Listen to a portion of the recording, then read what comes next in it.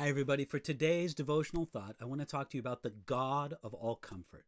And I want to read to you from 2 Corinthians chapter 1, verses 3 and 4, where we read this.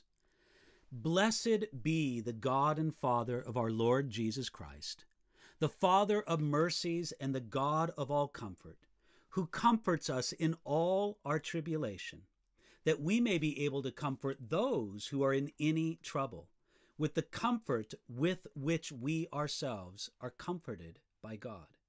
Again, that's 2 Corinthians chapter 1, verses 3 and 4. Sometimes people ask, how would you know? And it can be a valid question. When Paul claimed to know something about the God of all comfort, he speaks of this God as if he knows this God of all comfort on a first-person basis. So how would Paul know about God's comfort? I'll tell you how. Because he was constantly in uncomfortable circumstances where if he didn't have the comfort of God, he would have no comfort at all. Paul describes some of those uncomfortable circumstances later on in 2 Corinthians chapter 11, verses 23 through 28. I'll just read to you some of it from this. Stripes, prisons, beaten, stoned, shipwrecked, perils of waters, robbers, in perils of my own countrymen, in perils of the Gentiles, in perils in the city, in perils in the wilderness, in perils in the sea, in perils among false brethren, in weariness and toil, in sleeplessness often, in hunger and thirst, in fastings often, in cold and nakedness. Now, if the man who went through all of that says that God is the God of all comfort, then I'm ready to believe him.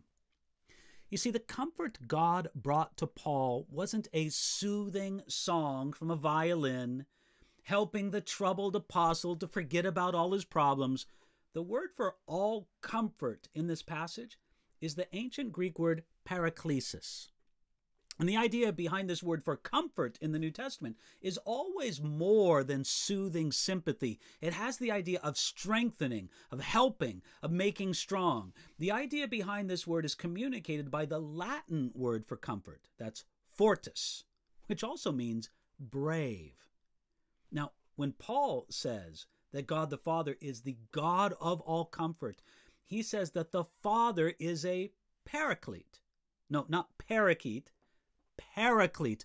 Paraklesis is the ancient Greek word in 2 Corinthians chapter 1, verse 3. Now we know that the Holy Spirit is our paraclete, our comforter, our helper, our advocate. Jesus said so in John chapter 14 and 15 and 16. We know that God the Son is our paraclete, our helper, our advocate, the one who comes alongside to comfort us. That's according to 1 John chapter 2, verse 1, and Hebrews chapter 2, and Luke chapter 2. You see, God, in every aspect of his being, Father, Son, and Holy Spirit, is full of comfort and strength and help for us, for you. It gets even better. God isn't just full of comfort and strength for us. He's full of comfort and strength through us. This is what Paul meant when he wrote, that we may be able to comfort those who are in trouble. One great purpose of God's comfort to us is so that we can bring comfort to others. God's comfort can be given and received through others.